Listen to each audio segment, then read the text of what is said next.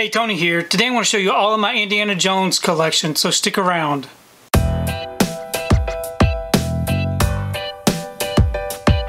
So today I wanted to take time to go over some of my Indiana Jones collection, not some of them, but all of my Indiana Jones collection.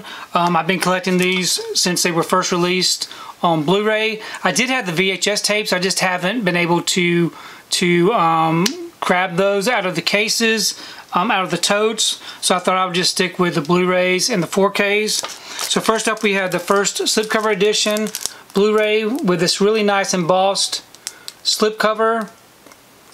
It's kind of got like a foil look about it. Really nice looking for Raiders of the Lost Ark. And then we have Indiana Jones and the Temple of Doom, as it shows on the sticker, first time on Blu-ray as an individual release. Then we have The Last Crusade, which I really enjoy this film.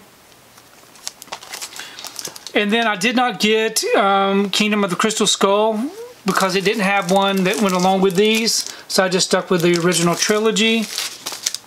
And then I did get this box set that came out. It's the Complete Adventures, and it opens up and it has the pages that the disc stick inside of with all of these special features. It has all 4 films. I never did open this one up because I really didn't need to, because I had the Blu-rays already. But I do like the packaging for this. It's a pretty hard set. And then they started releasing some steelbooks. I did get this steelbook from Best Buy.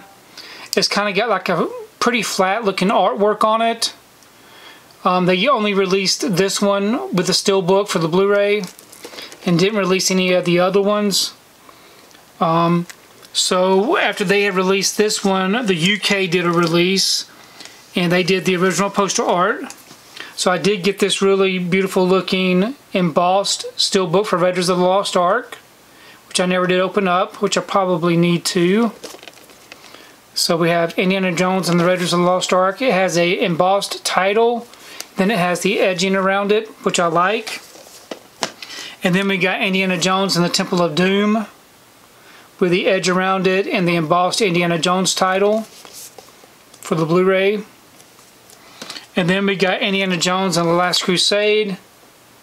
It's got the edging around it that's debossed and embossed title. And here's the back. And then we also got Indiana Jones in the Kingdom of the Crystal Skull, which I really am a fan of the artwork on this one since it's very consistent with all the other artwork. So very happy to have that. And then we got the 4K release. And for the 4K release, we got the 4K 4-movie collection just like this with this artwork and the packaging. From what I can remember, it wasn't very good packaging, but I did purchase this because I pretty much purchased everything. The box seems very flimsy, and I kept it sealed. And then we got the Steelbook collection with the box set, which I did an unboxing of this with all of the Steelbooks, and very flimsy packaging for this. They didn't do one of the nice look. They did not do one of the nice little tins for this, and the artwork looked pretty weird. So I am going to link that so that you can check out the unboxing of those. But anyway, that was that. And then they gave us the Steelbook release with the original, the original artwork from the poster art. Really beautiful looking Steelbooks.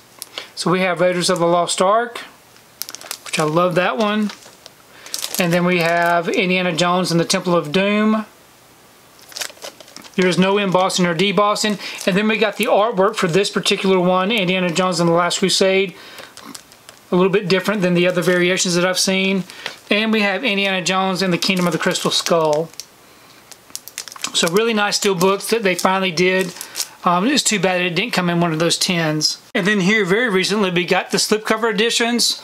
So we have the nice artwork with the 4K slipcover. Love the artwork on this one.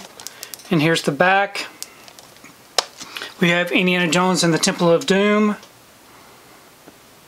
Original poster art in the back. Indiana Jones and the Last Crusade. And here's the back. And we got Indiana Jones and the Kingdom of the Crystal Skull with this great looking artwork. Now with this, we have the nice looking spines. And so very happy to have all of these on the collection. So it's a pretty good collection. I do need to dig out my VHS tapes, which I may do that and maybe show those on Instagram. So please leave me a comment below. Let me know what you think about the Indiana Jones films. Let me know what you think about these particular releases. Which of these are your favorites? Do you like the UK editions of the steelbooks with the embossing and the debossing? Do you like the cheap looking 4K steelbooks that they did with the really weird looking artwork? Or which of these do you really like? And which of the films are you a fan of? Are you looking forward to the new one that's coming out? I know that I am. Definitely looking forward to checking that one out in the theater. But if you like what you saw here today, please give it a thumbs up and share the video. If you haven't subscribed to my channel, I'd really appreciate it if you'd subscribe.